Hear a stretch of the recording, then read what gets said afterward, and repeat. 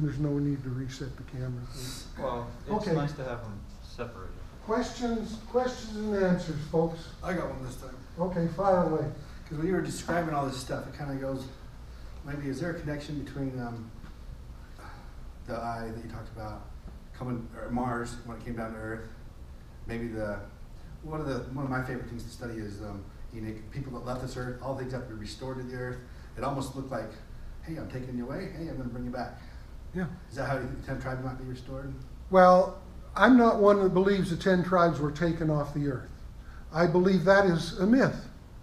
This is one of the reasons that it's so important to understand the real story behind the story.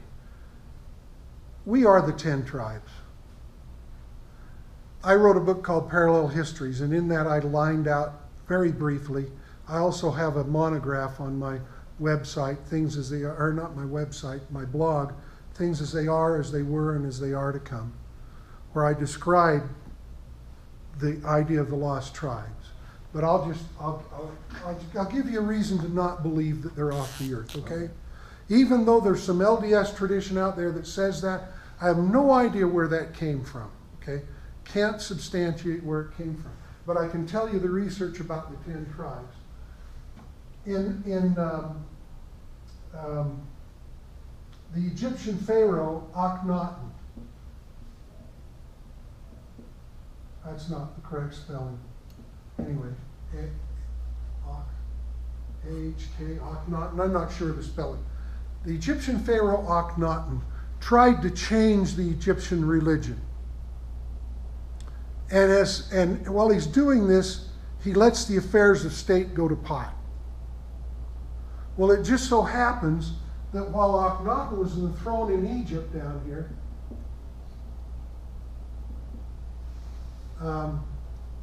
Joshua and the leaders that came after him were trying to take back the Holy Land after the Exodus. But Akhenaten left us a library of communiques with his rulers in Palestine, which is where Joshua was trying to conquer. They called the land Israel. The Romans called it Palestine as an insult to the Jews after the Philistines. You know, they called the land Philistia, and we call it Palestine. Anyway, Akhenaten was all of the rulers here. Our rulers in Palestine were writing letters to Akhenaten, save us, these bandits from the West Desert are coming in and they're killing our people and taking over our cities. And these people, they write, are the Habiru, these bandits. Any guesses who the Habiru might have been? Hebrew. The Hebrews. And so we have this library of writings that is named after the Tel where they were discovered, Tel El Amarna, in the south end of the Sinai on the borders of Egypt. We have this whole library, and Akhenaten is answering these rulers, and one of them says, well, the stories are amazing because it's all about, now I'm trying to remember my history. Who's the first crowned king after they conquered the Holy Land? Before David. Who was the king? Saul. Yeah. Saul is known as Labayu in Akhenaten's. And Saul thumbs his nose at the Pharaoh, says, "You don't like it? Come and get us." I'm getting off point. They called themselves the Habiru. Another little story that contributes to this is in the geography of the Holy Land. We have the Sea of Galilee, and the Jordan River that goes down to the Dead Sea.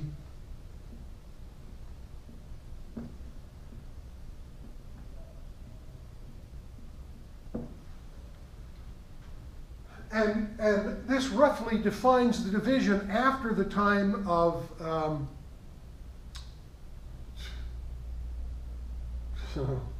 my brain is just not working for me tonight. The one that Solomon.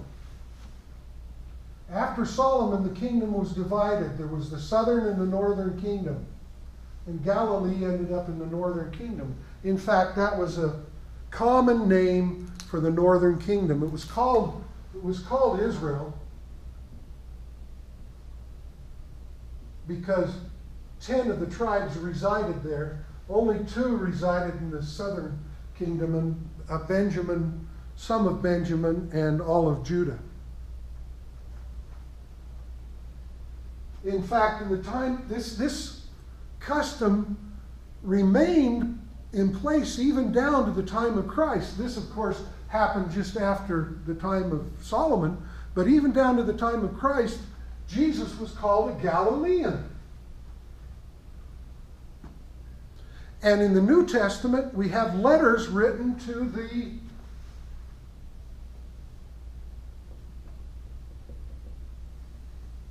Galatians. These were communities of Galileans who had moved into Gentile territory that we know today as Turkey. Okay?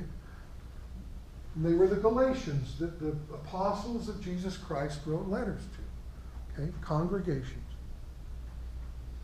The Greeks knew these people from Galilee because they migrated out of this area and up across the Bosphorus at Constantinople and up between the Black and the Caspian Sea, and they migrated into Europe. Sorry. My video director's giving me You like directions. showing off your chest. I forget the camera's You should there. bang it while you're there. That's right. They moved up into Europe. And so the Greeks knew them. They called them the Galatai. And the Romans knew them. They called them the Celts. All derivations of the word Galilee. Did Gelt later become Celt? They moved into Europe, and we know them today as the Celts or the Celts. In fact, they left this name there too. The peninsula between Spain and France is still called the Celt Iberian Peninsula. The Celt from Galilee and the Habiru, Ibernia.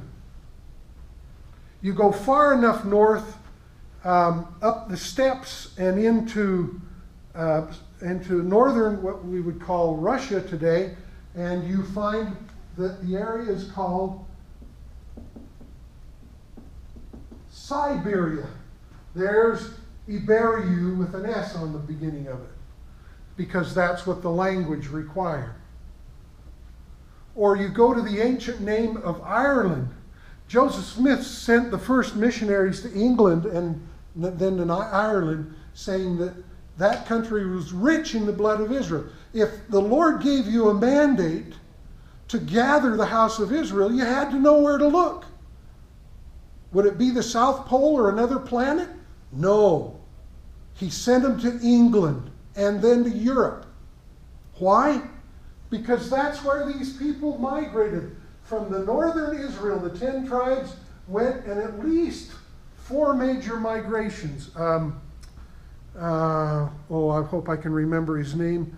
A Latter-day Saint wrote a thesis on the vowel shift in the Proto-Germanic language caused specifically by Hebrew-speaking people. What was his name, sweetheart? Barry. No, it wasn't. That was Barry Fell. No. Boy, I apologize. All that makes sense to me. I mean, I understand. In fact, I heard a story, and I don't know if it's just hearsay, but a temple worker or a temple president back in Russia or someplace decided to ask a group of people how many tribes were represented, and all of them were. Yeah. And so I understand that, but We gathered with it. This is where they didn't go off planet. You know, Yeah, but what about Enoch? last week, Joseph Smith made, I can bring the references, but he said that they did go off planet. I describe your theory that they didn't. I think you're on yours, but this is very close. No, Joseph Smith never wrote that. There are people who ascribe that to Joseph Smith. There's a very big difference. No, the one act, the case, I just read this last week, but the case where they're talking about it, Joseph walks them out, points it up and said, there they are right up there. Oh, you're talking about The Brown the story. Benjamin. Brown's Benjamin Brown account. Joseph Smith, I think, was just jesting with them. But this idea subscribes very clear. If you're going to give this, then how about this is very similar to Robert Smith teaches that they were the nomad up in the Ukraine areas, and they're retarded people that will come forth. Up in the, well, The they're mountain people, they're very small people. every culture in the world is going to come forth with their records because the Lord has spoken to everybody. He says, I teach them the same things. So does Enoch fall into this group too? I mean, No, Enoch was before the flood. That's another contradiction. so did this coming down, that Mars when you said coming down, was that before the flood? That was before the flood. So is that possible? That's where they went? Enoch? Not likely. That was just the Moving from one planet to the next, no matter what energy or phenomenon is involved, is problematic. Who's going to survive that sort of thing? Now you can say, well, the Lord can do anything He wants, but that's making a magician out of him. He does follow rules. Even the Book of Mormon says so. Yeah, and so this is, I don't subscribe to the idea. All of those teachings about the city of Enoch, the city of God, Zion, all of the rest is all imagery connected with these planets. And like I say, if you take the online classes, all the information is there. There isn't time to communicate it all. That's in the class? Huh? That's in the class? This is in the class? All this. Oh. 16 hours of this stuff. That's the I basic can show class, you in and then 1 there's hour Revelation. little bits and pieces, and then there's 11 hours on the book of Revelation. Who do you know that can go through the book of Revelation verse by verse and explain it sensibly? You've got pictures too. Yeah, I have cute little pictures too. So it's even good for the kids. In fact, the children. Okay, just an off-ball question. I mean, I've read a lot of this stuff, but how far off on your interpretation? I know you guys aren't going to agree with me, but Robert Smith, how far off are you guys off on your interpretation of the Book of Revelation? Robert Smith looks at the book of Revelation pretty much like everybody else does. And they'll cite one verse here and one verse there, and they build a whole scenario based on that. The blood moons is a good example. The idea is the moon Yeah, that's another question. the moon shall turn to blood, right? And so they look at that and say, oh, well, the blood moon, there's this tradition about the blood moons, and it coincides with the Jewish festivals, so that must be an indication of something.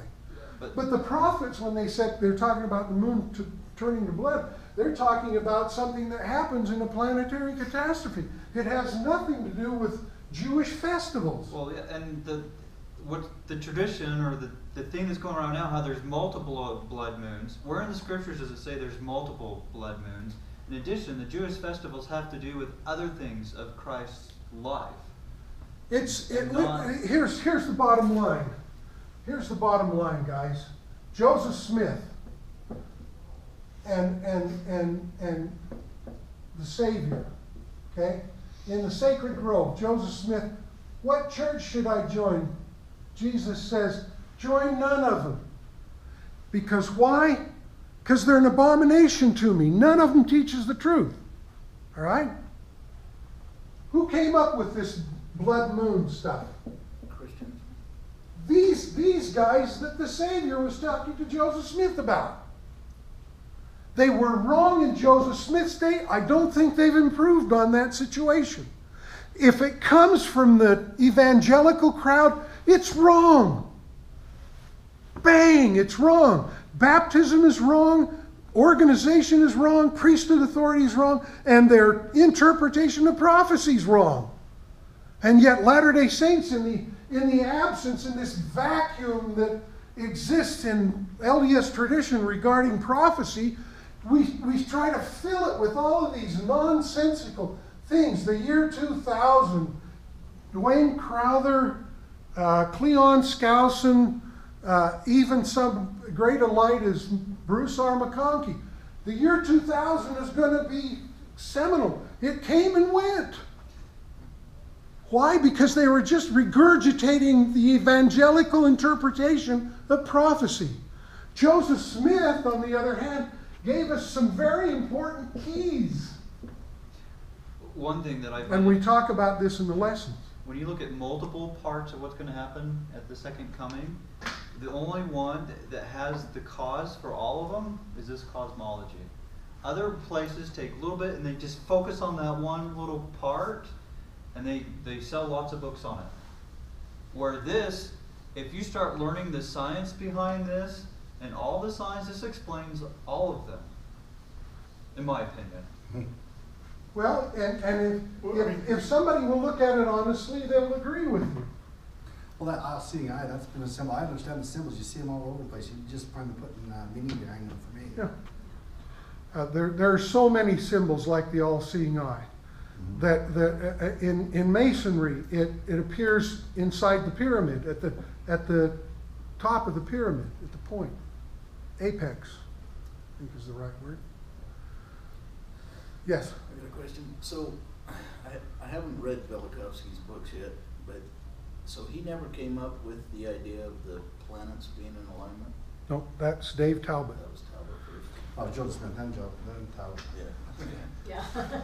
Yeah. Here's how it works. Velikovsky. If I can Well, Joseph learn- Smith didn't come with it first, he was just restoring.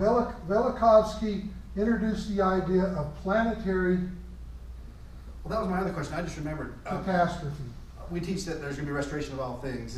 Do you think this symbol is going to restore itself in the sky in the Yeah. last days? Yeah. That's the big, Joseph that's the Smith big sign. figured Not in every particular, but that's what Joseph Smith was talking about. Who you were talking about, the Homer Brown account?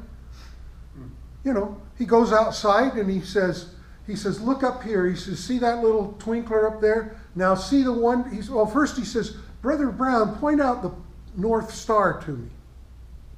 And then he goes right up on the North Star. And he says, that's the North Star right there. And Joseph says, how do you know that's the North Star? He says, well, you use the Big Dipper and you line up the two stars on the cusp of the Big Dipper. You line these two up, and up here it points that little bright twinkler, that's the North Star. Joseph says, you got it right. That's right. Now come inside and let me read to you from Doctrine and Covenants. And he starts reading those passages about the 10 tribes returning, and a highway is cast up in the north, and that's what I just pictured when you were talking. and all that stuff. And then Joseph swerves off and starts talking about a planet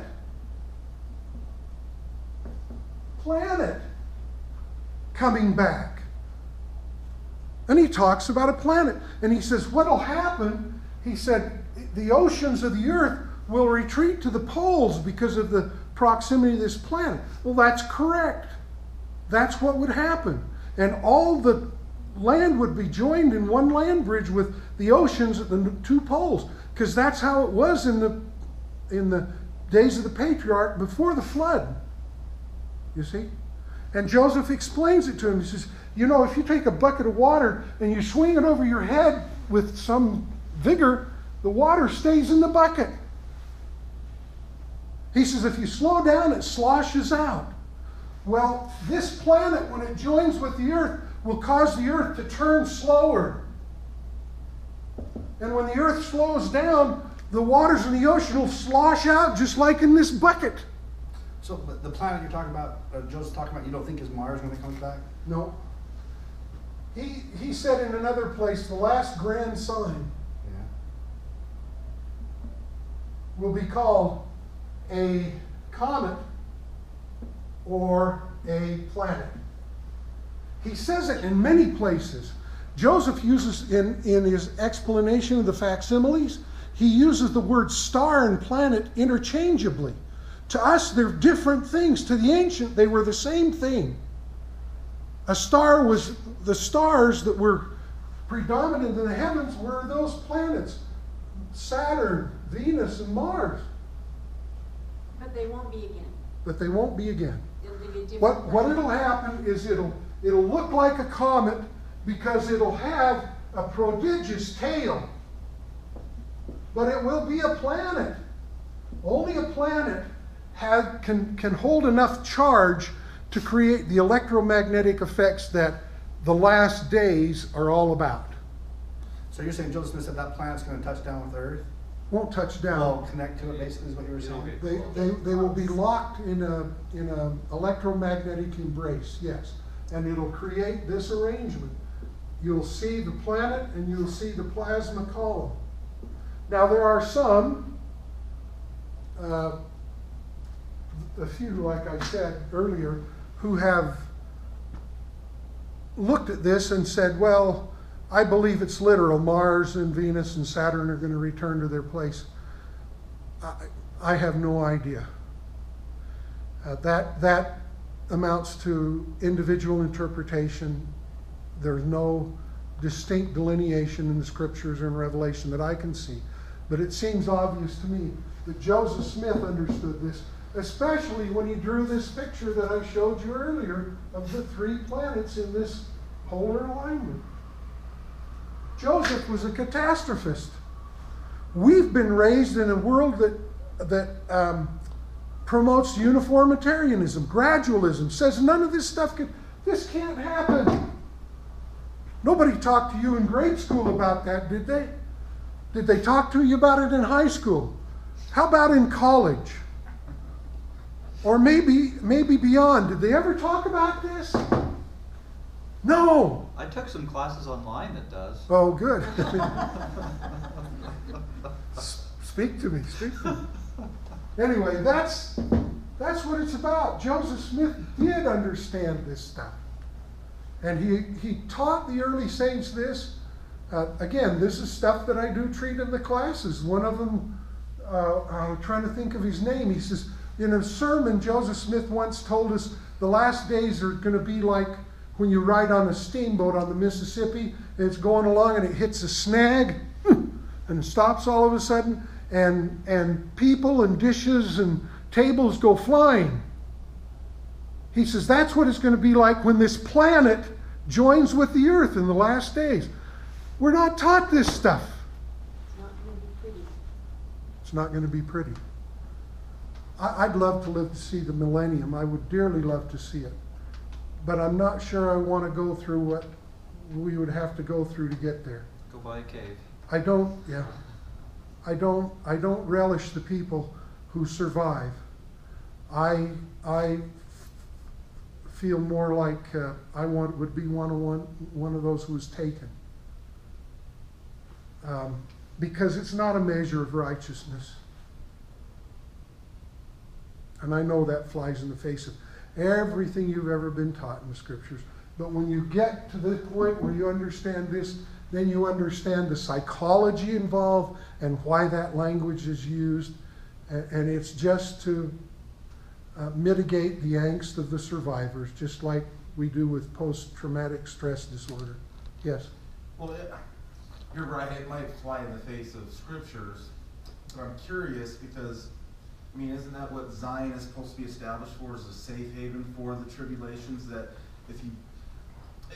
That only happens afterwards. But yeah, Zion's after this stuff. That's why it makes no sense to go to Jackson County today.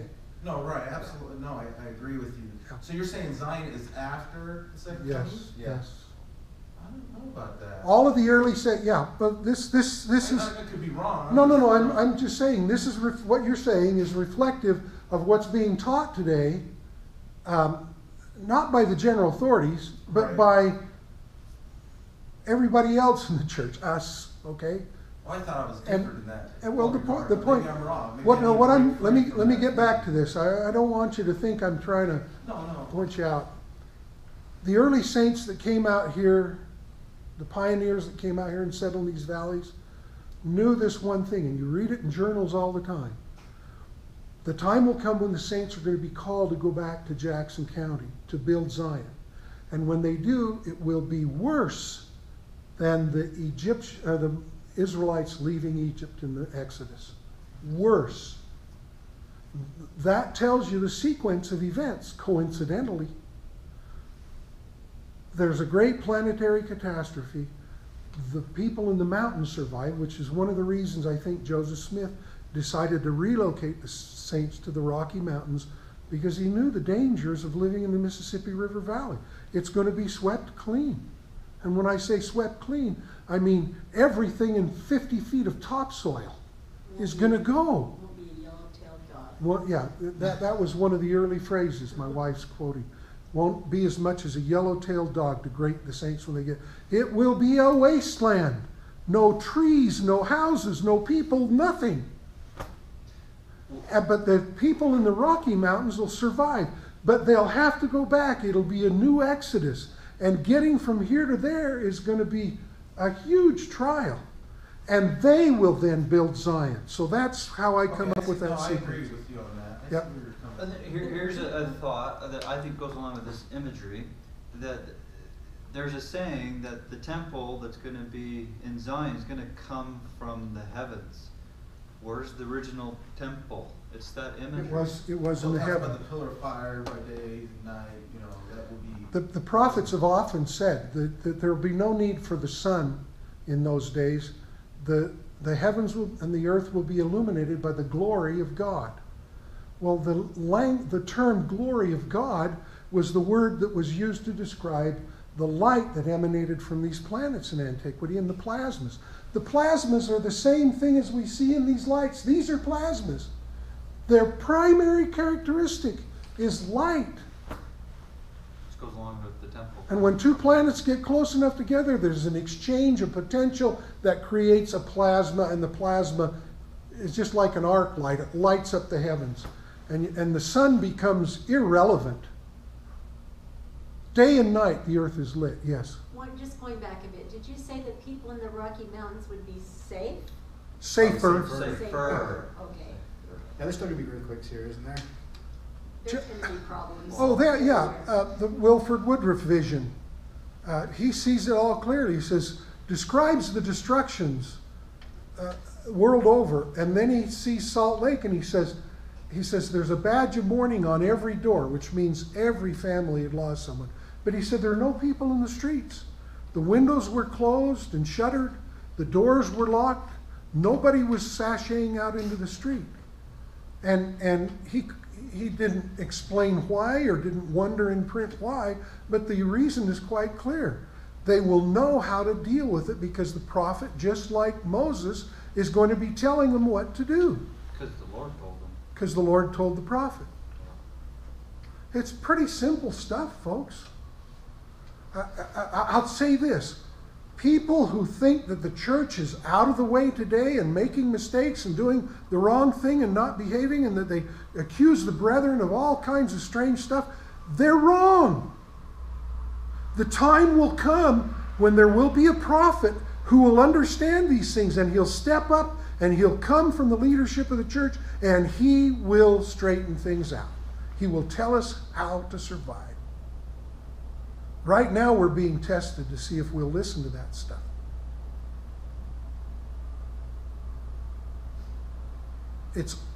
Salvation has always been a strictly personal thing. If you depend on somebody else to lead you to salvation, you're bound to have a problem.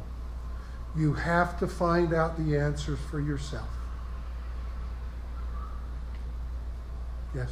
When are we gonna do the video where the temple of God comes down out of the clouds and lands on the earth? As soon as you get it done, we'll do As it. soon as you have time.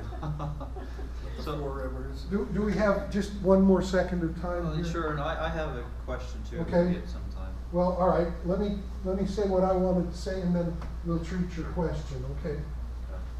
Here's the deal.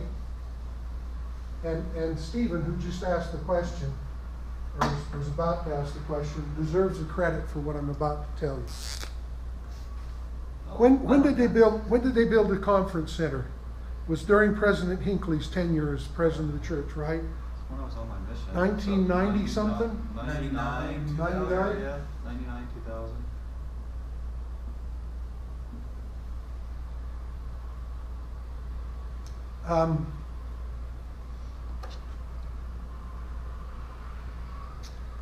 If you look on Google Earth today, Or here, I'll give you a picture you can put on the camera. well, I don't know if the camera will be able to see it, but I can try. It can.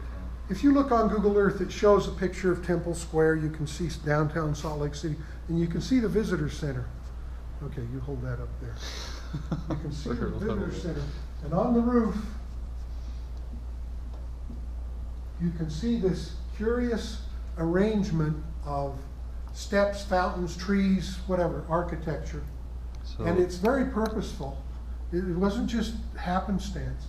And lo and behold, what is it? Pass that room. What is it, Stephen?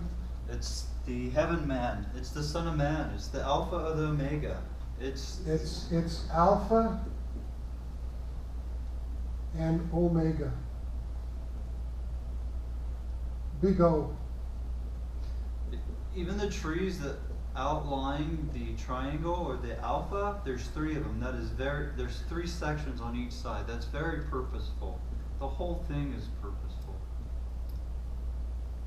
They even have the cross in it. When you look at where they have the water, they have the cross. Yeah, that's the cross. So Now, let me be specific about this, people. This symbol appears nowhere else in LDS tradition. Just a minute, guys. This appears nowhere else in LDS tradition. It doesn't appear on the Nauvoo temple. It doesn't appear on the Salt Lake temple. This symbol has only been in existence in academic terms, so to speak, since about 1990. Well, I would argue a little different because I think it's the same symbol as Moroni. His feet are. Well, yeah, but that doesn't look anything like what's on the roof. It's This is my point. This is my point. Somewhere along the line, for those who think the church doesn't get revelation today, okay? Somewhere along the line, somebody valued that symbol enough to put it on the roof of the conference center. And here's the kicker. It's not just oriented any old way. It's oriented which way? north. North, which is where what appeared in the past? This very image. This very image. And why put it on the roof? Why put it where nobody's going to see it? Well, somebody did. I did. I didn't see that. And the only reason reason he picked up on it is because he Because of the classes. He knew this stuff. Yeah, because of the online classes. Yeah, the online classes. Otherwise, that image is irrelevant. It has no relevance to anything. It has the crescent. Except it was it does. Except it was very expensive to put it there. And the one thing that Anthony pointed out to me after, the crescent is almost at midnight. Yeah. The Not crescent, quite. the It's crescent almost. is right here on this side of the orb, and when you consider that it rotated in a counterclockwise position, and that the most sacred time of day is when the crescent was on the bottom. It was on the top at noon. It's approaching Midnight. The Which is midnight where we're position. at. We're What almost is the midnight. crescent actually? I don't understand what It's this pyramid. It's the lighted. So what? It's the lighted portion of the. Well, I know that's what it is, but what is it? Where it came from. Yeah, It's what the is- sun.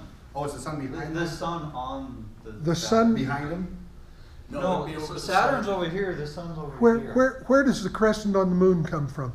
Well, yeah, when the Earth passes in front of it. No, it's there all the time. It's there all the time. It's there all the time. From the sun. And the same thing was true of Saturn in the ancient sky. It was there all the time. But the crescent appeared to rotate because of Earth's rotation.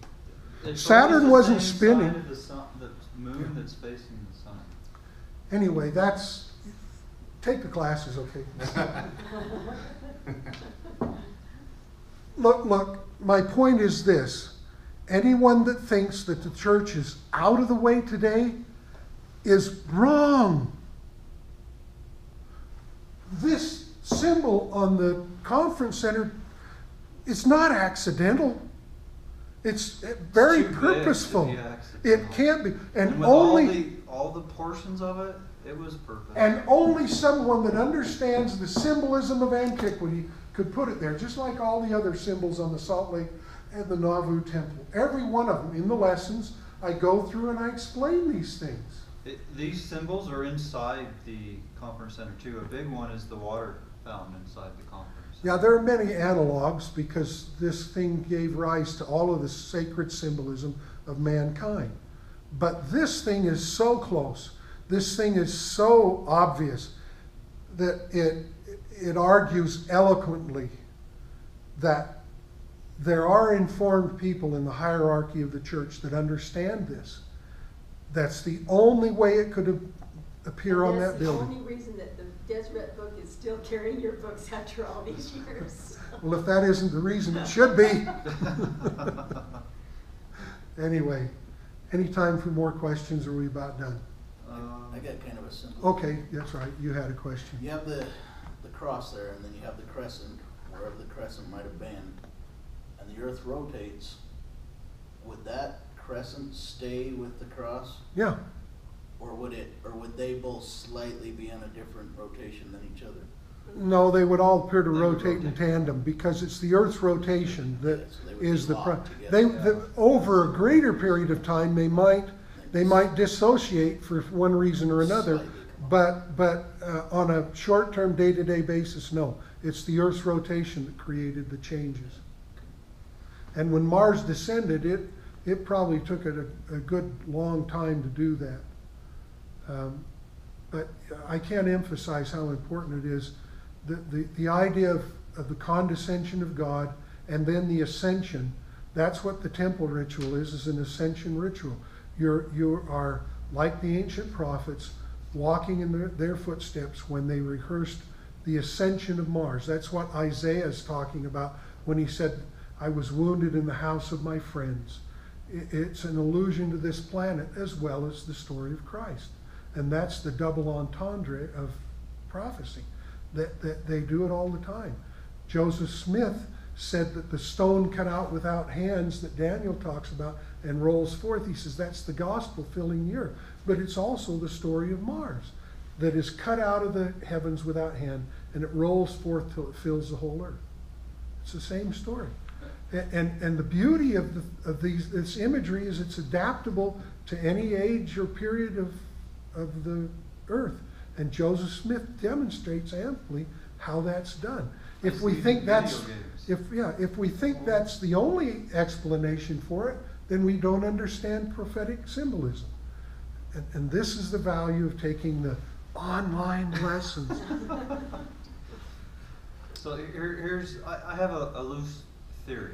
Okay. Maybe you can solidify or tell me I'm wrong. But Jacob's name changed by the Lord to Israel. Right.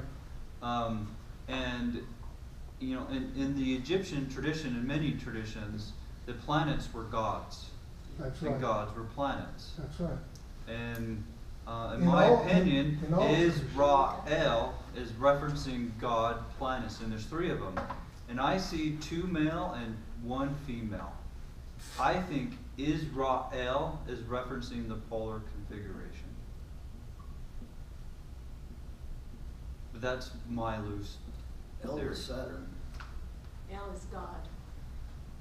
Yeah, El is an ancient name for Saturn. No. Ra, So 666. Ra is an ancient name. Now understand, down through the history, the people confused their own pantheons. You know, the Father became the Son became the Father.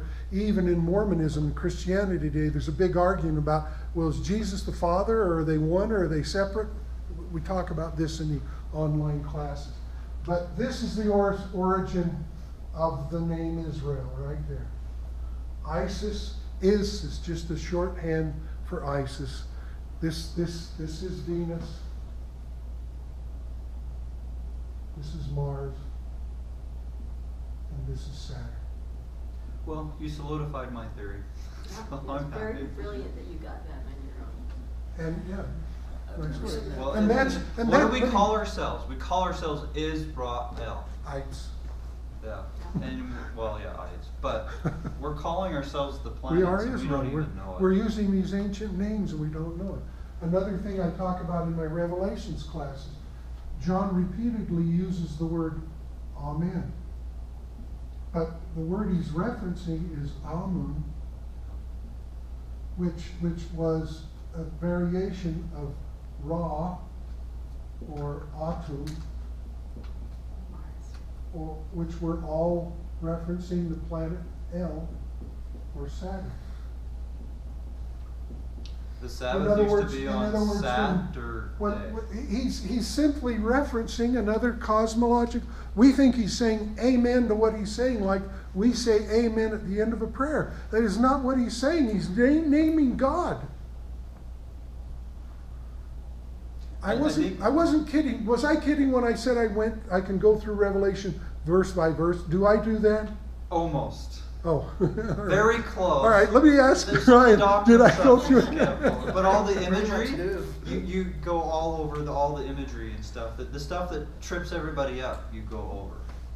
You've got I highly recommend the class. the point. Thanks. The point is that I made in this lesson is that it's an evolving work, and I by no means have all the answers, but I have enough to make some definitive statements. And where this statement is in error in some cases, I've corrected that and I've moved beyond it, and that's what the classes are about. And maybe before I die, I'll find something else and I'll share it when I do. But this documents my journey through all of this. Did you have a comment? No, I'm good. Yeah. I just want to say real quick, my whole life I bought tons of books trying to figure out what Revelations meant, and I still have all those books, and none of them really quite made sense. There was a couple pretty good ones, but they were all from the Christian crowd. And as soon as I read yours, every single verse just was absolutely perfect, just like a puzzle piece. There was nothing left out, and I mean, it just had to be the way it was. This And- explains and- so much. And if it was just the book of Revelation, I could see people questioning whether it was right or not. But the fact that it answers the mythology and the tradition, sacred or not, of ancient cultures the world over, is a pretty strong argument. The fact that it explains the imagery of all the prophets, not just the book of Revelation, is additionally strong argument. The fact that it illuminates your temple rituals and explains those puts a lock on it, folks. None of those theories that Ryan's talking about in all of these books he's read have the ability to cross those lines, so to speak. It even crosses culture. The reason that Yeah. elephants are sacred in India, they saw it in the heavens.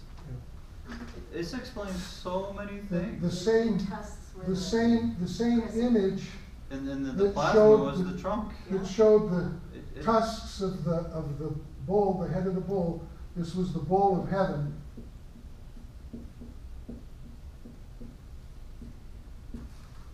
Is also these are the tusks on the elephant.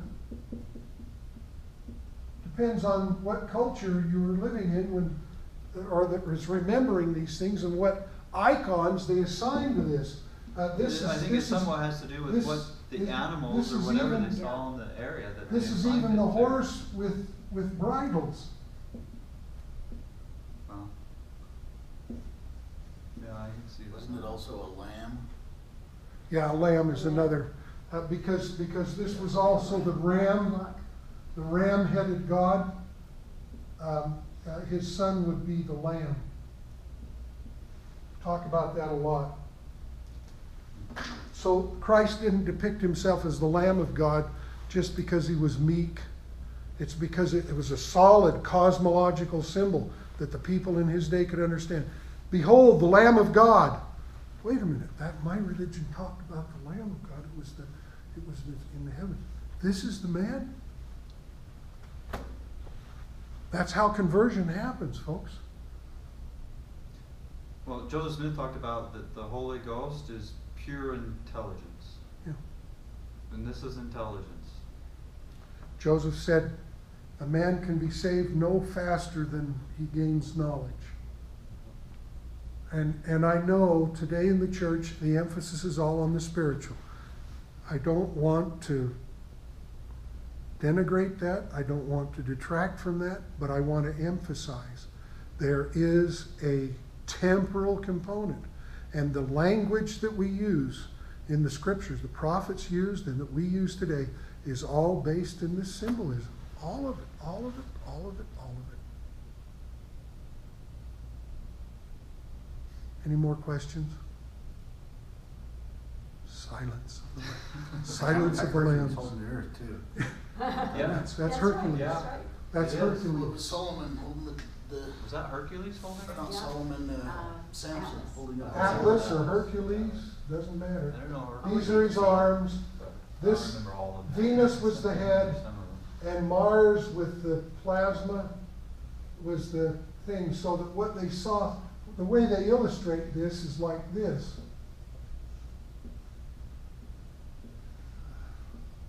And this is called, I call it, Heaven Man. Well, if you put the crescent on Venus, it's Happy Man. But anyways. Yeah, well, I call this Heaven Man, but Christ said it It's is the Son of Man. the Son of Man. Isn't it peculiar that he would call him, instead of calling himself the Son of God, that he would call himself the Son of Man? Why would he do that? I know. The Son of Man, it's my position that the Son of Man is a reference to this image. He's calling himself the God of your forefathers, the one that they worshipped. I am he. That's what he said. I am Alpha and Omega. I am the Son of Man. I am the Messiah. Let me read a quick verse for you. This is here's I the am that I am. I am that I am. That's a tetragrammaton. That's another way. But there's this lovely, lovely verse in Moses, if I can beg your indulgence and I can find it quickly. I've got it marked somewhere. Just while you look at the probate price, you kind of accept that that was kind of Joseph's own infusion of everything he really put, and it wasn't a direct translation. Yeah, is that what you're saying? That's what I think. Yeah. No, I mean, the probate price is coming under a lot of ad lib right now because, I mean, basically Joseph took a lot of liberty with the probate price. And really, it's not a direct translation at all. It's similar to the King Follett Discourse, where he just summarized everything and put it the way he knew it was. Look, they criticized Joseph Smith because he wrote, let me finish this, Stephen. The thing that happens with this is they criticized Joseph Smith for writing the Book of Mormon without having the plates in front of him. He was looking at a peepstone in a hat. How could he possibly write the Book of Mormon? Should have had the plates in front of him to do it. Okay, well, but then when we see the facsimile and it doesn't match the copy, they say, well, he just made that up. You know? But we running late. Yeah, I'm about to close, so I need Okay. to have the room cleared So you can out. close it. Okay. We'll shut the door and leave. Yeah, but actually, We I have to need stack have the it chairs and cleared, 'cause everything. the alarm will go Read off that if scripture. it's You on. need to- Let me read this for you before we go, guys. You got to hear this. Here's the Lord speaking through speaking to Moses, this invention of Joseph Smith. The Lord said, "Blessed is he through whose seed Messiah shall come. For he saith, I am Messiah, the King of Zion, the rock of heaven, which is broad as eternity." But here's the clincher. "Whoso cometh in at the gate and climbeth up by me shall never fall." There it is. The stairway to That heaven. scripture means more right now than it ever did. Yeah, What was that? What was that? that's it.